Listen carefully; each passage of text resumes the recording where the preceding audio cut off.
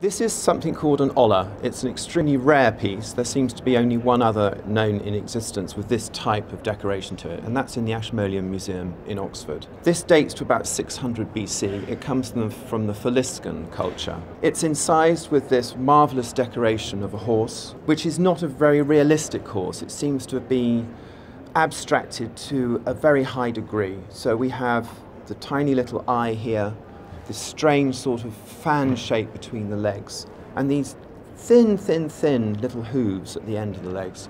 It's made of pottery, and when it was what they call leather dry, the patterning was incised upon it, and then it was fired to give this very lustrous black glaze. To me, it has many of the qualities of surrealist work, beautiful form. It's a remarkable piece.